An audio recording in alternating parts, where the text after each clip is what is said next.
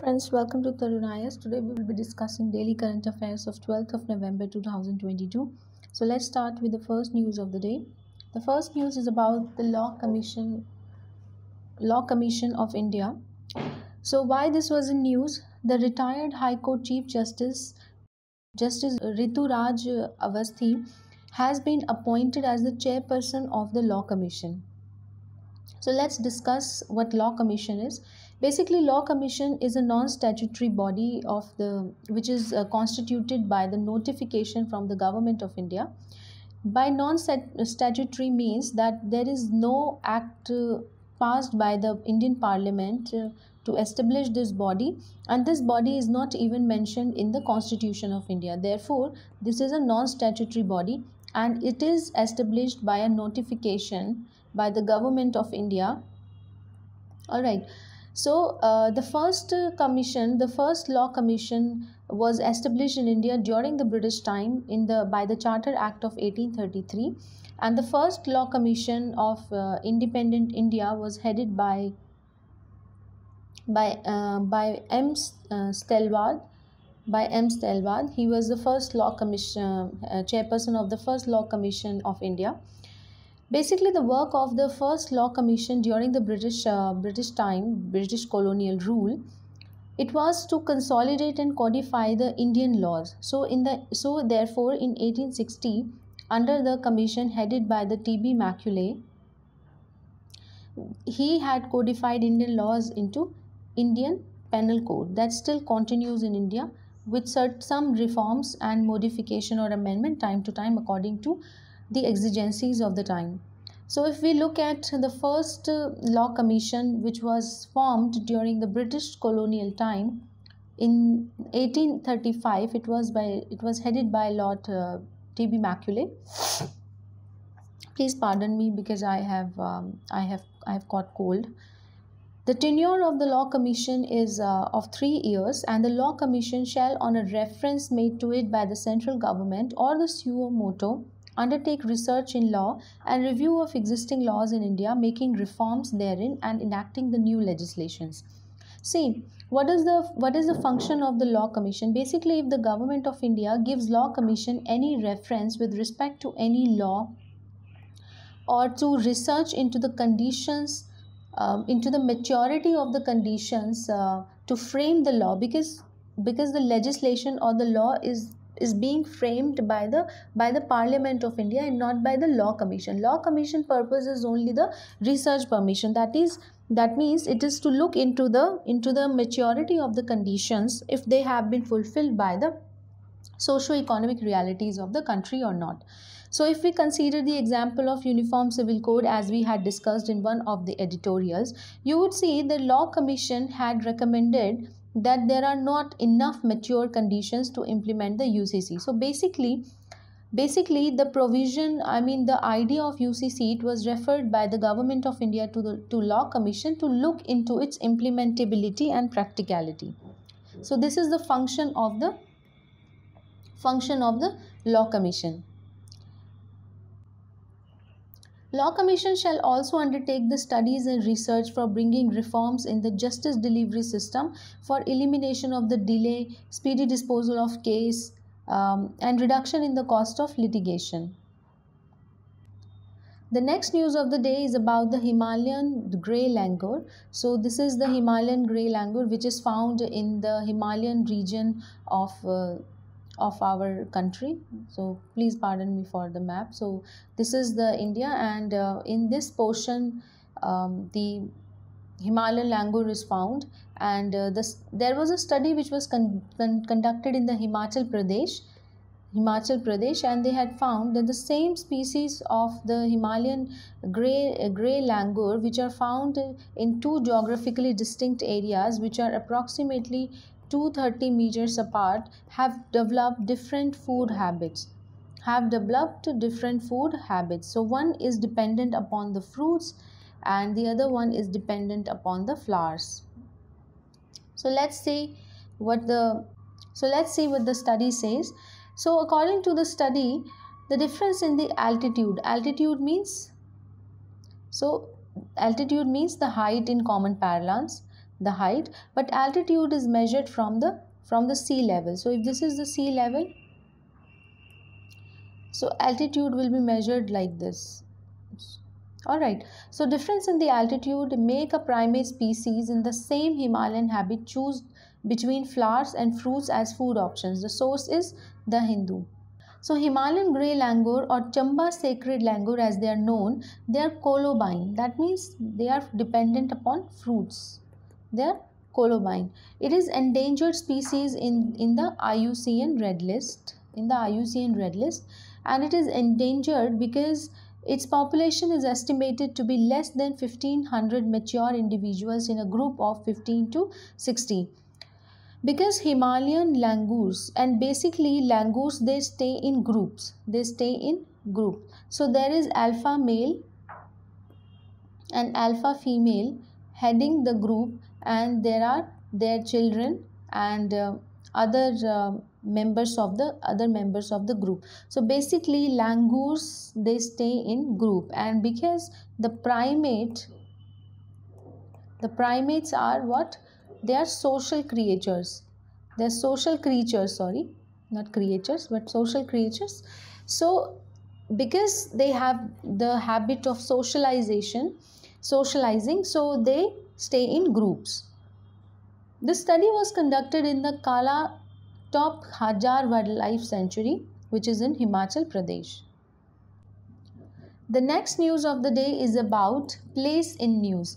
Kherson has been in news for a while because Russia has decided to withdraw from Kherson. We know that Ukraine and Russia war started in the February 2022, and it has been more than 9 months since the war started, and Russia encroached in the territory of Ukraine, and it had even reached up to the city of Kyiv, which is the capital city of the Ukraine. So if you look at, this is the Kherson province, and this is the Crimea Peninsula, and this is Black Sea, and this is the Sea of Azov. So, and this is the Kerch Strait. This is the Kerch Strait connecting Sea of Azov to Black Sea. And now here, if you will look here, it will be, you can see the Turkey, and there will be Strait of Dardanelles and the Strait of Bosphorus, which will connect the Black Sea to the Mediterranean Sea. So this is the Kherson province, and this Crimea Peninsula was annexed by Russia in the year 2014, and after and this is the Zaporizhia, and where the nuclear power facility was attacked by the Russian forces, and this is an Enerhodar power plant, and this is the Kherson province. So sometimes in UPSC, if you look at the previous year question, the place in news had been asked, and how they were asked, the candidates were supposed to choose the correct match of the place in news with the country that it is associated with. All right, with the country that it is associated with. So place in news was the Kherson, and you can remember it by that Russian forces had retreated from they have decided to retreat from the Kherson. The news has been taken from the Hindu. The next news of the day is about the Cauvery South Wildlife Sanctuary. We are already aware of the Cauvery Wildlife Sanctuary, which is in the state of Karnataka. However, recently the Tamil Nadu government has declared the Cauvery South Wildlife Sanctuary as the new wildlife sanctuary in the state, and there are other wildlife sanctuary by the name Cauvery is the Cauvery Wildlife Sanctuary in the state of Karnataka, and Cauvery North Wildlife Sanctuary in the state of Tamil Nadu. So let's see the complete news. Recently, the Tamil Nadu government has notified the Cauvery South Wildlife Sanctuary, which will be the 17th wildlife sanctuary in the state. The news has been taken from the Indian Express. What are the main points? Basically, the sanctuary it will be spread across the reserve of Krishnagiri and Dharmapuri district. The sanctuary, it adjoins the Cauvery North Wildlife Sanctuary in the state of Tamil Nadu and Cauvery Wildlife Sanctuary in the state of Karnataka. The declared landscape lends continuity to the Nilgiri Biosphere Reserve, which is spread through the three states of Karnataka, Tamil Nadu Tamil Nadu and Kerala. So biosphere reserve through 2 tiger reserves and 1 wildlife sanctuary, that is 2 tiger reserves, which are Satyamangalam Tiger Reserve of Tamil Nadu, BRT Tiger Reserve of Karnataka, and Malai Mahadeshwar Wildlife Sanctuary. So basically this landscape, it will lend continuity to the Nilgiri biosphere through these 2 tiger reserves and 1 wildlife sanctuary. Now, how does a state is empowered to declare a wildlife sanctuary or a national park? See, basically, the boundary of the national park cannot be changed without the permission of the National Board for Wildlife, and also it cannot be downgraded to the position of wildlife sanctuary. However, a state can declare the area as the wildlife sanctuary or the national park under the provisions provided in the Wildlife Protection Act of 1972. So therefore, the Tamil Nadu government has notified the Cauvery South Wildlife Sanctuary under Section 26A of the WPA 1972. The sanctuary, it supports over 35 species of mammals and 238 species of the birds. The wildlife sanctuary can, however, be upgraded to the status of national park. Now, next news of the day is about the National Population Register. Now, this has been a news for a very long time. However, we have to understand what this National Population Register means, and it is different from the National Citizen Census, or which is the census, or which is the estimation of the citizens of the country. And there is a difference between the citizens and the residents. There is a difference between the citizens and the residents. So the National Population Register estimates the population of the residents of the country and not the citizens of the country. So who are the residents of the country? Basically, any person, whether a citizen of the country or a foreign citizen here in India, lives or stays in India up to 6 months. 6 months or more, becomes a resident of the country. And this is the reason why the NRI are called as non-resident Indians, because they do not normally reside in India. However, they do have the Indian citizenship, but they are non-resident. That means they come and go, and that means they have not stayed for minimum 6 months of time. Now, why this was in news? Recently, the Union Home Ministry, this is Home Ministry, in its annual report, said that there is a need to update the National Population Register, and what all parameters are counted in the NPR. The first is the change in the birth, in the death, and the migration. And these are the 3 important parameters that estimates the demography of the country. So these parameters or these particulars are collected for each family and for each individual. So basically, NPR is a register of usual resident of the country. It includes both residents as well as non-citizens. Citizens means the people who enjoy the state services, the fundamental rights, and they have claim over the state. The non-citizens do not enjoy certain fundamental rights. However, the rights which are given, enshrined in the constitutions and related with the dignity of the human being are extended to the non-citizens as well. So according to the Citizenship, Registration of Citizens and Issue of the National Identity Card Rules 2003, which are in accordance with the Citizenship Act of 1955. So those who are the usual resident of a country, they are to be registered in the NPR, and this is the definition of the usual resident, which I have already discussed with you. It is being prepared at the local village sub-town, this is sub-town, sub-district, district, state, national level under the provision of Citizenship Act of 1955 and the rules therein in the year 2003. The first NPR, it was prepared in the year 2010 along with the census 2011, and thus there is a need to update this data which was done during the 2015 by conducting door-to-door survey. The demographic details of every individual are required on 21 points that includes the date and place of birth of the parents, the last place of the residence, the PAN number, Aadhaar, voter ID card, the driving license, mobile number, etc. etc.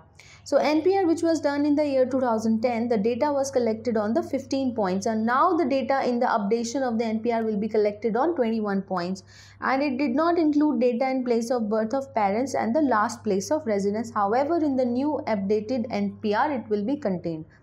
The next news of the day is about the Ola Kudda Ejunalatha.